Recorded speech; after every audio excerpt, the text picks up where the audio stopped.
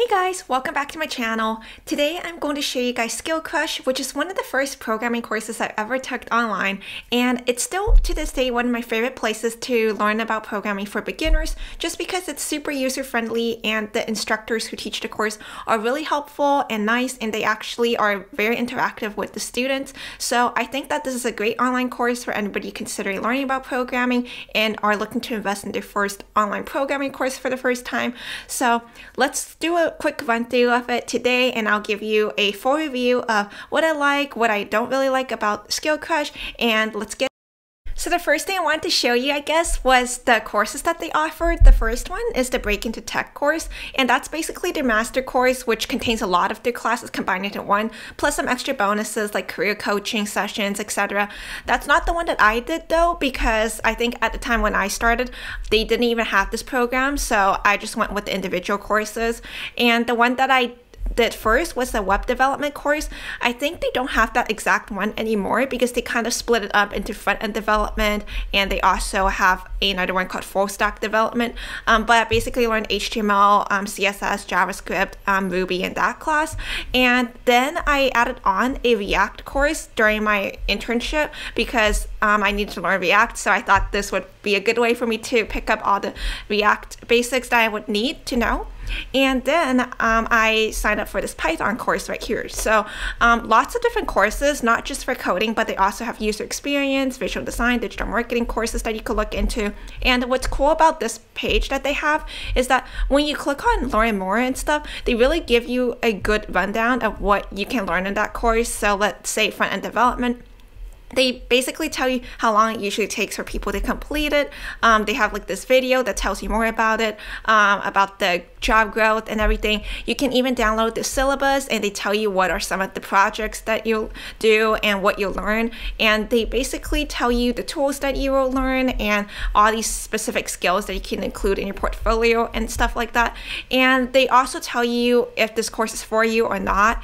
And they also have this FAQ section, which is really helpful if you have other questions that might not be answered, and you could probably also just ask them through the email. They're really responsive, so I would just say if you have any questions, just go ahead and ask them.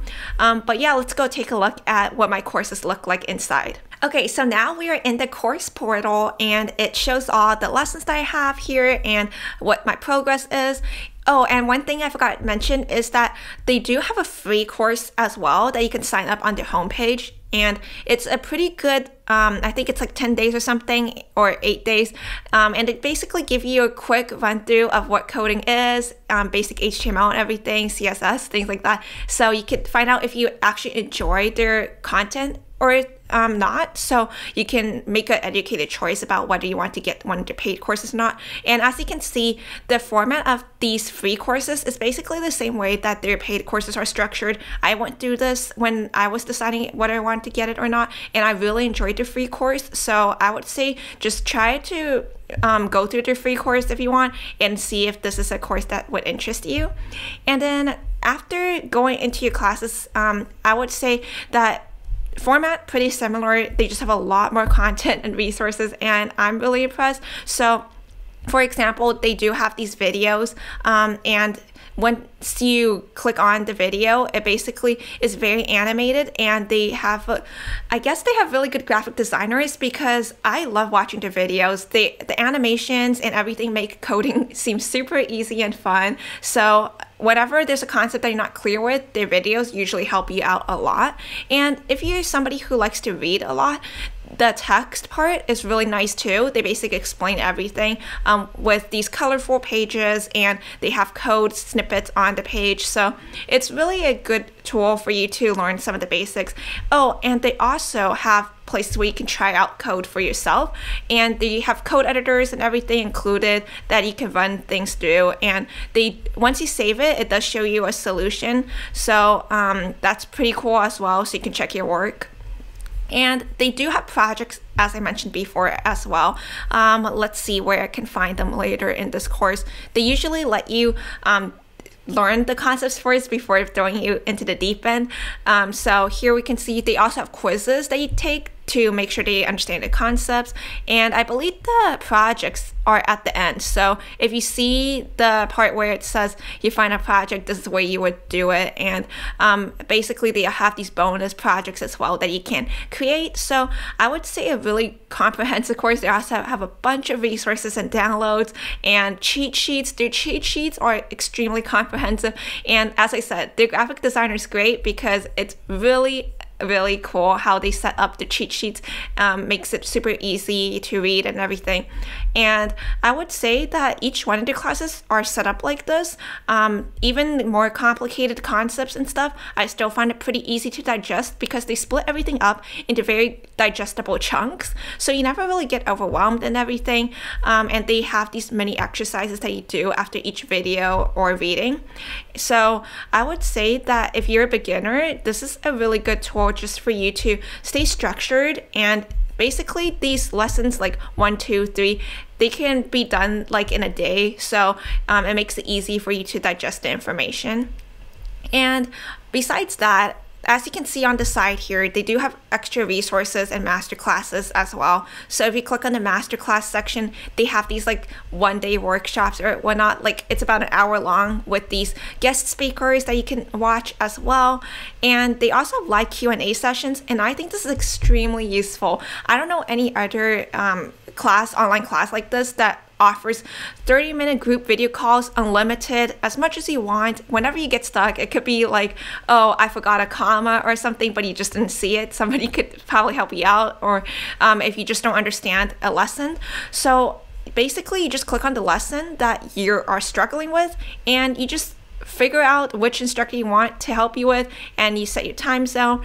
And right now it's Christmas, so there's not a lot of sessions, but usually any of these people would be able to help you out. And I would say that this is one of the best tools that I see here, and just being able to have that live in-person support that online classes don't usually give, especially at this price level. I don't see a lot of classes offering this, so I would say this is a huge benefit for beginners, because I don't know about you, but sometimes when you're just doing things on your own, you're unlikely to be able to get through everything without getting stuck once or twice.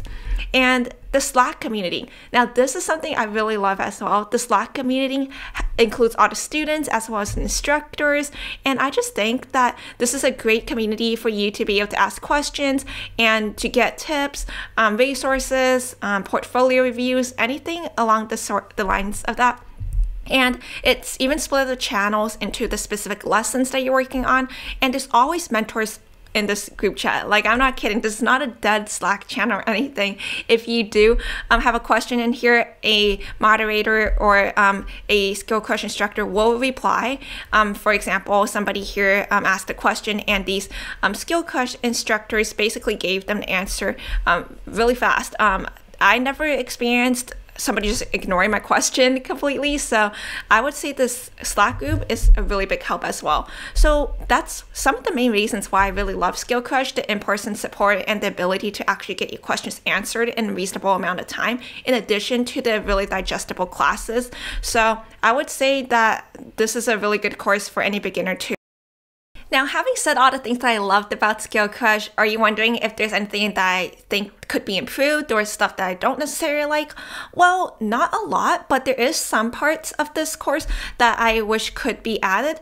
I think that the main reason is because Skillcrush is primarily focused on helping freelancers and people who want to start their own business or be able to pick up projects as a freelancer. So they don't have a lot of resources to help you find a full-time job, or if you actually want to work at a company as a developer or creative or etc. So that's kind of on your own, although the career counselors in the masterclass might be able to help you more with that. But for people taking individual courses, there's a little less support. You could always ask in the Slack group and things like that, but they don't have a lot of specific resources just for career training. As you can see here, they have this one area, but I would say it's pretty simple material, like how to make a resume and cover letter and things like that, but not too much about how to actually prepare for technical interviews or anything like that. So I would say if you're trying to do a technical role and work for another company, you might have to have some other resources to prepare for those technical interviews. But if you just a beginner trying to learn technical skills, maybe this is something that you're just interested in, or you just want to get a good start in, I would say this course would be really good because it's digestible and the information you could keep coming back to. You have unlimited lifetime access to it. So I think the amount of support you get in terms of getting started in programming, this course would be really good. So let me know if you have any other questions. I just wanted to share this with you because this was my first programming course that I ever did, and I still really enjoy it. So yeah, let me know, and I will see you guys next time.